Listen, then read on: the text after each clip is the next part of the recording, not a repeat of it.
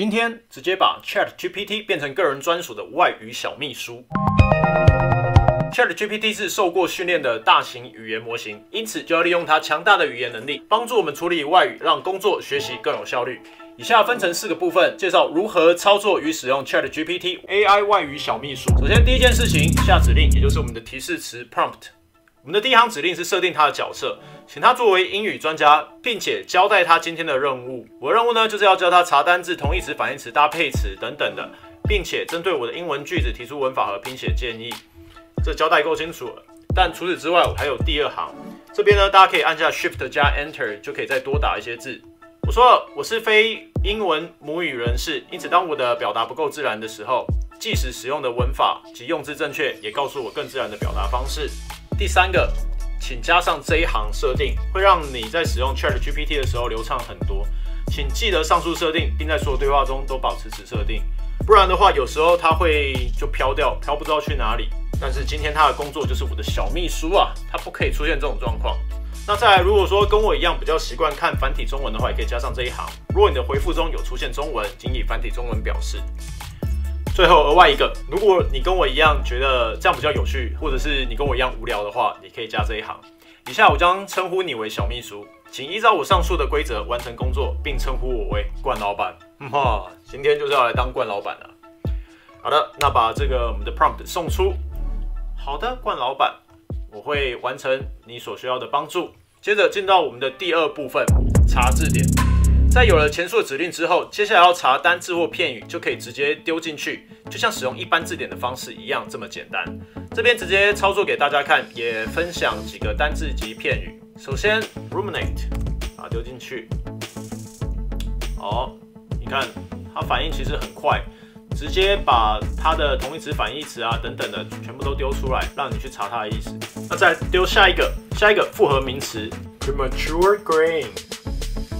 这个单字呢是指少年白啦。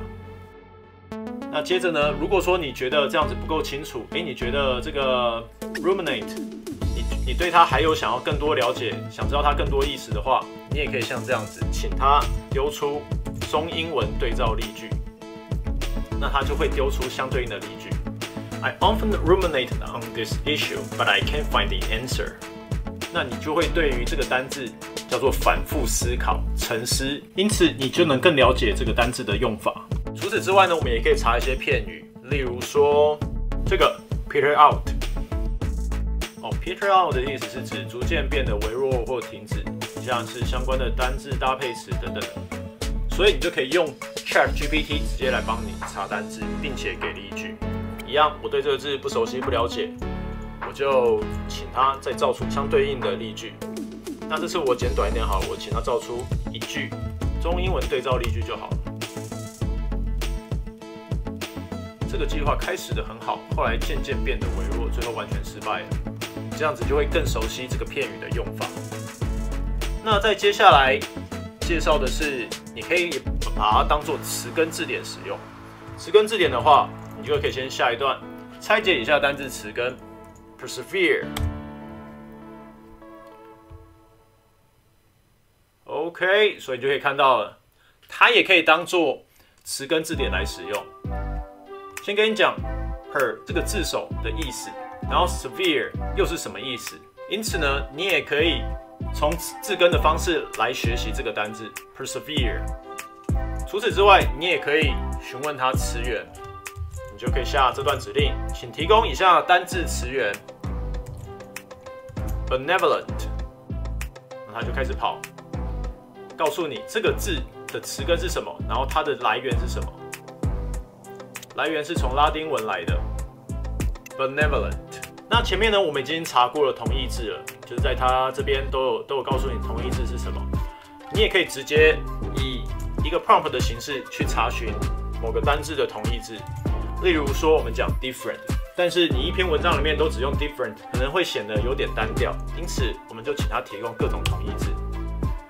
以下是一些 different 常见的同义字 ：distinct、diverse、varied 等等的，并且它还有给出就是各种不同的解释。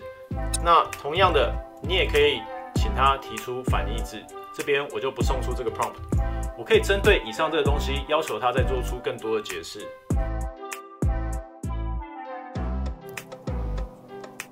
因此，它就会告诉你关于 dissimilar 它的用法以及它的详细解释是什么，并且它也可以造个例句告诉你。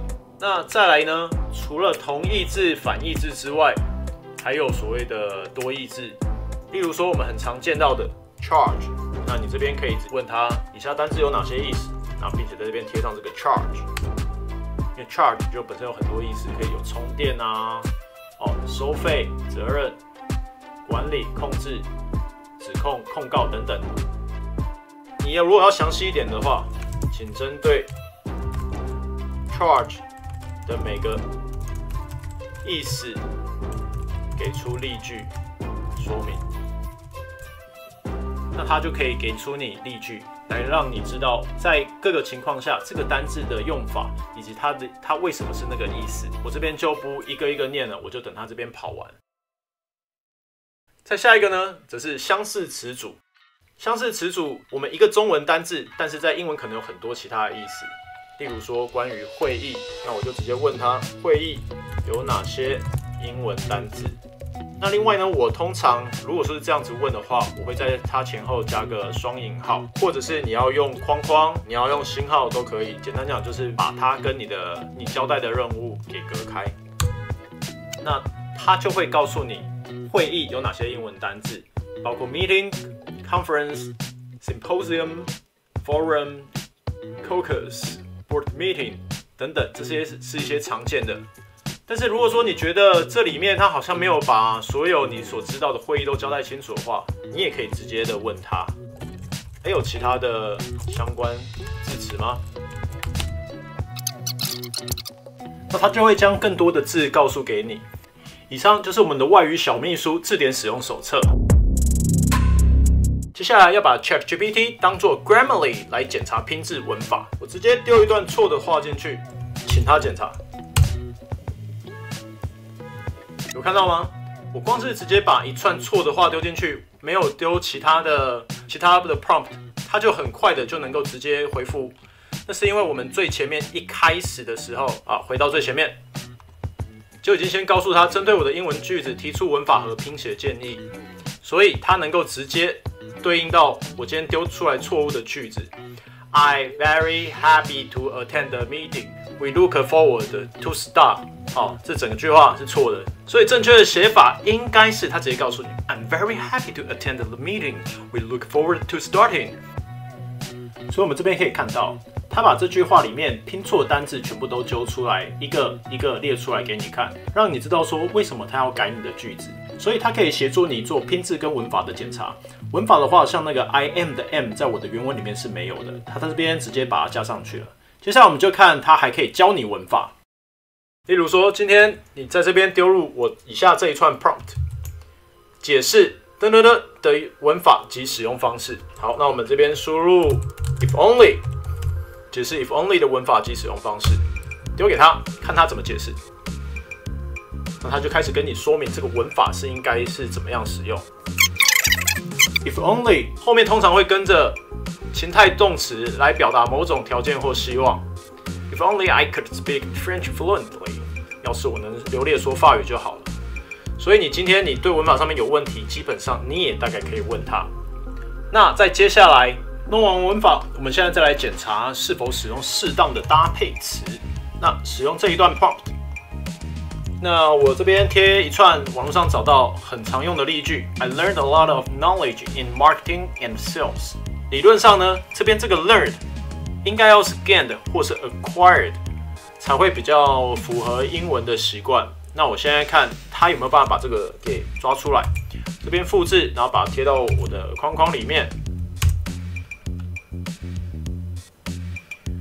所以这边就可以看到，他就说这个 learned 不太符合使用习惯。那他给的建议是，很棒 ，I gained a lot of knowledge in marketing and sales， 或者是这一句 I learned a lot about marketing and sales。这样的表达方式就更常见，也更符合使用习惯哟。再来，我们看它能不能帮助我们修正一些常见的中式英文，例如说大家很常听到讲错这一句 I'm boring， 不是 I'm boring， 是 I'm bored。我先试试看，直接丢给他，他没有办法纠正出来。OK， 他直接看懂我想要请他做的意思。那一样，这是回到我们前面所下的 prompt 带来的结果。那再来下一个是雨下的很大，这个呢绝对不是 big， 好，这个是 heavy， 一样，来看看这个中式英文有没有办法修正出来。好，一样，他又把文法给抓出来了，所以可以使用 heavy 或是 pouring 这样的词语。很好，再丢一个给他试看看 ，Where are you come from？ 那这个应该会是 Where do you come from？ 或是 Where are you from？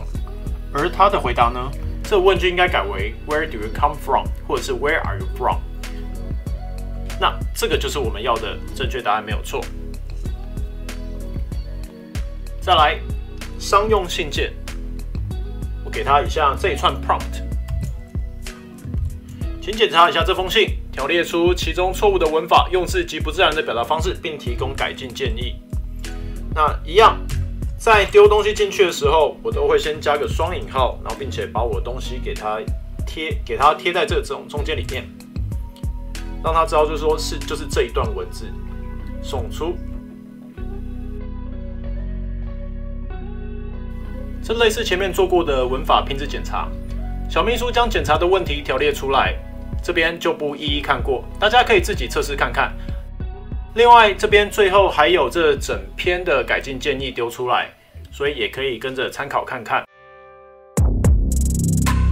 再来到我们的第4部分，交代小秘书工作啦。身为小秘书，怎么可能只查查字典、看看文法就没事了呢？当然有别的事情要做哦。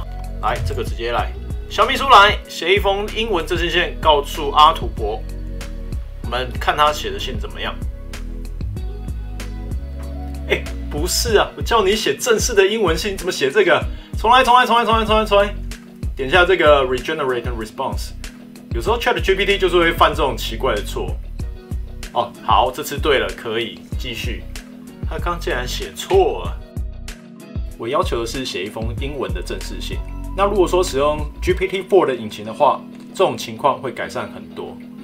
那这边要特别强调的是，你可以教育你的小秘书，例如说这边的下个月5号，那你就可以很生气的说，什么下个月5号，你就直接写5月5号就好了。哦，我跟你讲，惯老板就是这样当的。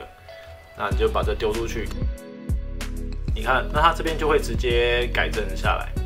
好啦，这不是说叫你们要这么凶，只是说 AI 是会学习的，它可以根据你的指令做出相对应的调整。那同时呢，如果说今天阿土伯回信了，你可以用这个 prompt 请他处理。小秘书，这封信翻一下，我不懂外文啊，然后一样框起来，把这封阿土伯的回信给丢进去。